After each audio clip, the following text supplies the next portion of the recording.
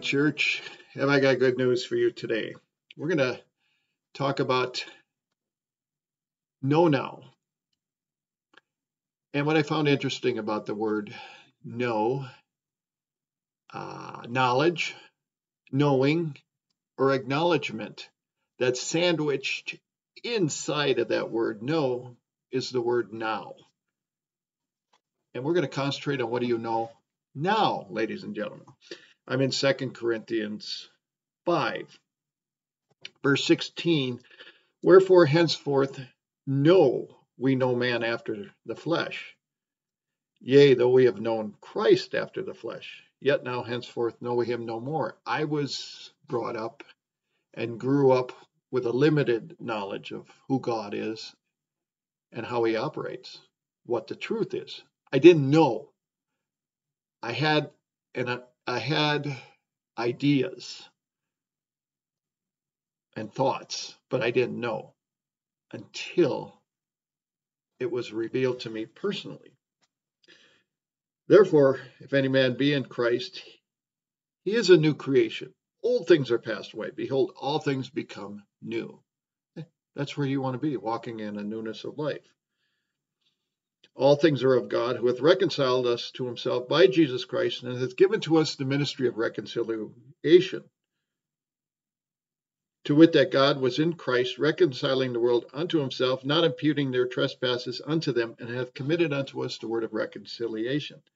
Now then, we are ambassadors for Christ, as though God did beseech you by us. We pray you in Christ that be ye reconciled to God. Now then, now you're able to be an ambassador, representative of Christ, when you understand who Christ is, when you have this personal revelation. Because Matthew 11:27 talks about no man knows who the Father is but the Son, and who the Son is but the Father, and he to whomsoever the Son will reveal him. No man knows. No man knows. You don't know. You can't know. In fact, if you go back in 2 Corinthians in chapter 3, it talks about a veil. 3:15, but even unto this day when Moses read, the veil is upon their heart. Nevertheless, when it shall turn to the Lord, the veil shall be taken away. And in verse 14, the veil is done away in Christ. Romans 8:1 talks about that. There's no condemnation to them that are in Christ. You have to know who Christ is to understand and acknowledge this mystery. 1 Corinthians 2 as well.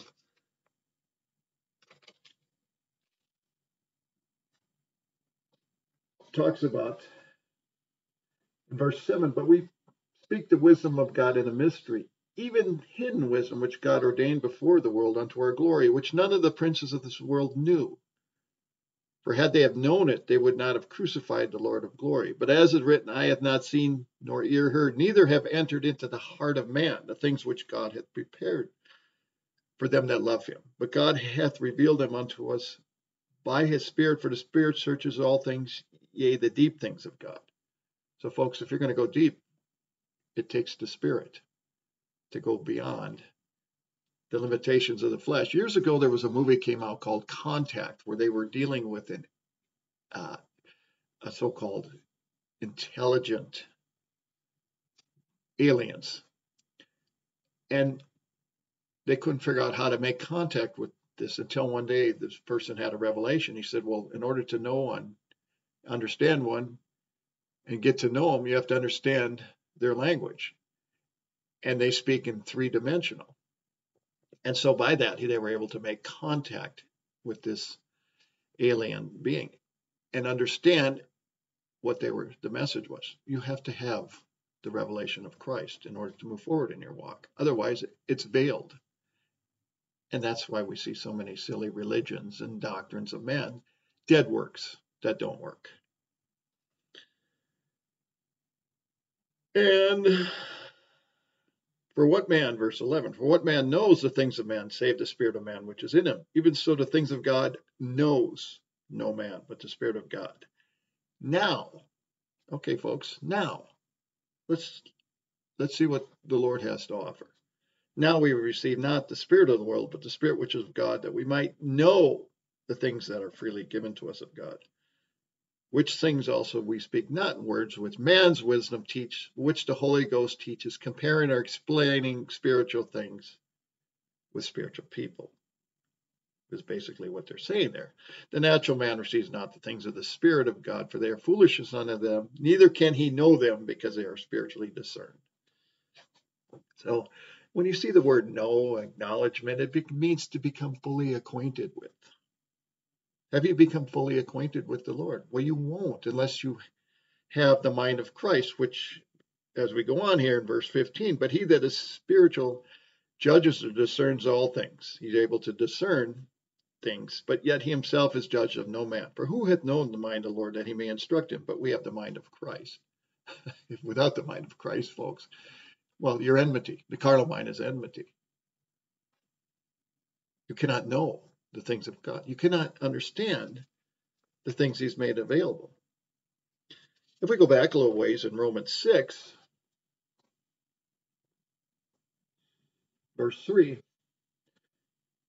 know you not that so many of us as were baptized into Jesus Christ were baptized into his death? So this is what you call the real baptism. John baptized with water, but you shall be baptized with the Holy Ghost. Well, the only way you can worship our Lord is in spirit and truth. So why not stay in the realm of the Spirit? Let's get rid of the old. I don't know why people, in fact, the other day, somebody actually claimed there were 3 baptisms. And your Bible's one Lord, one faith, one baptism. So, one and done, folks. Keep it simple. Therefore, we are buried with him by baptism into death, that like as Christ was raised up from the dead by the glory of the Father, even so we also should walk in newness of life. For if we've been planted together in the likeness of his death, we shall also be in the likeness of his resurrection, knowing this, that our old man is crucified with it. The old man's got to go. But that's the only way you're going to know, is when the old man goes. That the body of sin might be destroyed, that henceforth we should not serve sin. So moving forward, henceforth, we just saw that earlier in 2 Corinthians 5, henceforth. For he that is dead is freed from sin. Now, if we be dead with Christ, we believe that we shall also live with him, knowing that Christ, being raised from the dead, dies no more. Death hath no more dominion in him. For in that he died unto sin once. But in that he lives unto God. So here we go again. Now, knowing. We're becoming fully acquainted. We're able to recognize and perceive who the Father is through the Son. It's Christ in you is your only hope of glory. And folks, again, we talk about knowing. What time is it spiritually? Well, if you go ahead a little bit in Romans 13:11,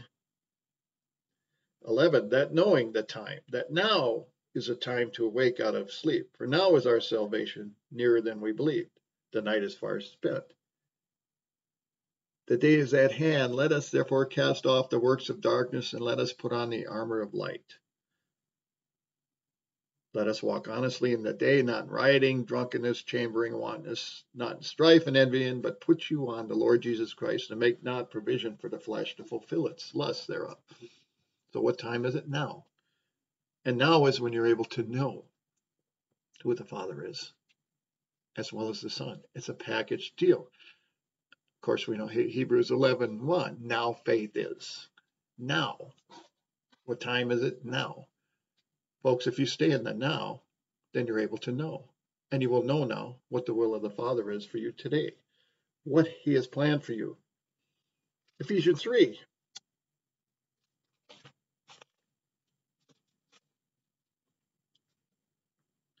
I'm going to start at verse 13. Wherefore, Paul's writing, I desire you faint not at my tribulations for you, which is your glory. So the path of life is going to be, there's going to be opposition, folks.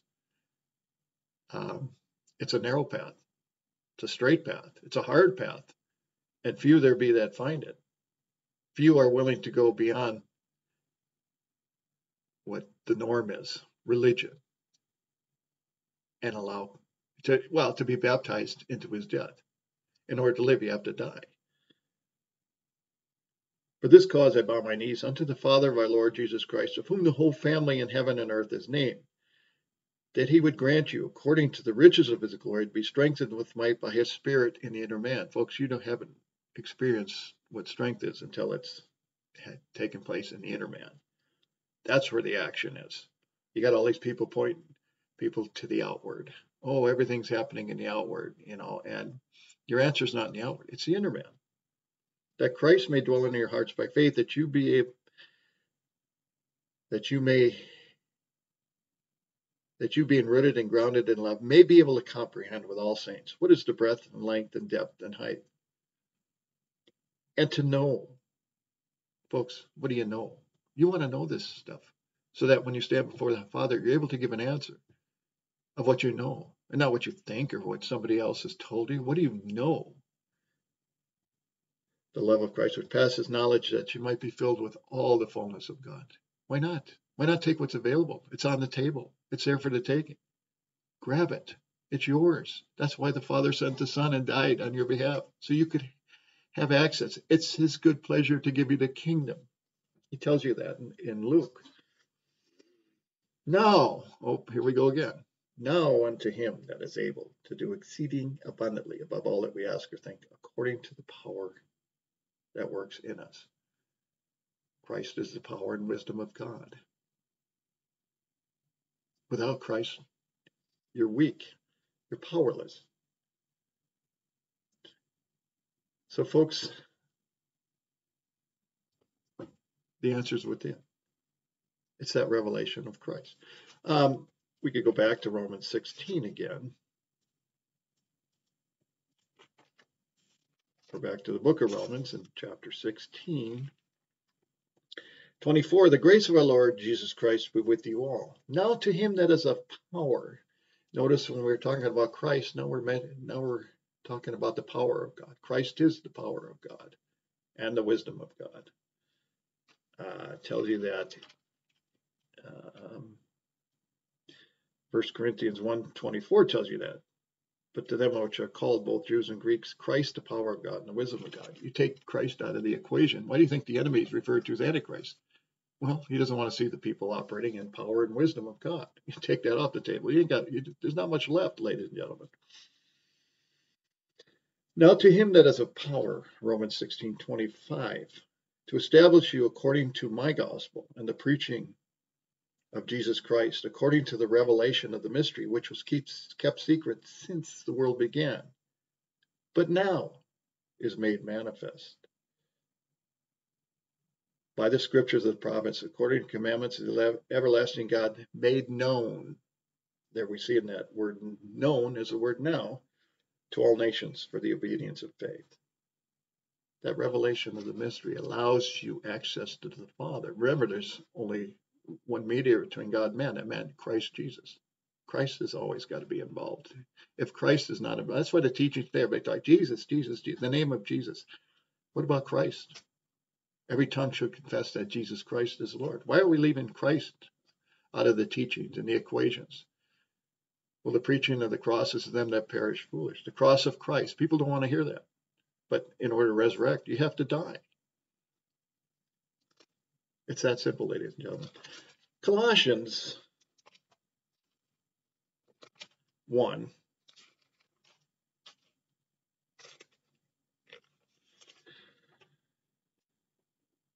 And Paul talks about, in verse 25, whereof I am made a minister, according to the dispensation of God, which is given to me for you to fulfill the word of God, even the mystery. Mark 4:11 talks about, unto you is given to know the mystery, to become acquainted with. If you want to fully know God, you have to know the mystery of the gospel. If people aren't preaching Christ and understand the mystery gospel, they have no business preaching at all.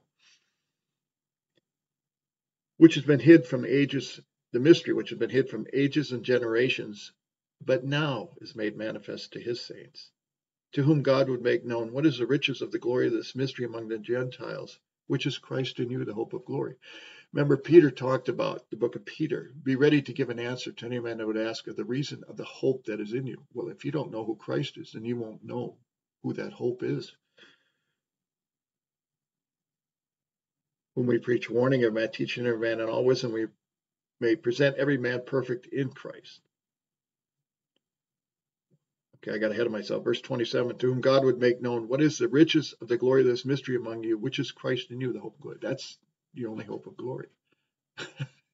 It's nothing else that's going to get you home but that name, which is above every name. Christ in you. Jesus was a man. Remember, John 3 talks about you have to be born of the flesh and of the Spirit. So Jesus was a man, first born again man with the Spirit of Christ within him, and demonstrated the power and wisdom of God. What could be done if you allowed God to have his way? And as we go on here in Colossians 2:2, that their hearts might be comforted, being knit together in love, and unto all riches of the full assurance of understanding, to the acknowledgement. There's a word, acknowledgement. We see know and now, of the mystery of God and of the Father and of Christ, in whom are hid all the treasures of wisdom and knowledge. Isn't it interesting today, towards the end, that mankind is chasing after the outward riches of what they think is going to bring peace? The Bible talks about the cares of this world, deceitfulness of riches, and lusts of other things. That's what chokes the word. And ladies and gentlemen, what do you know now? Do you know the mystery of the gospel? Have you tapped into that power and wisdom of God? And as I look at 1 John 2:20, but you have an unction from the Holy One, and you know all things.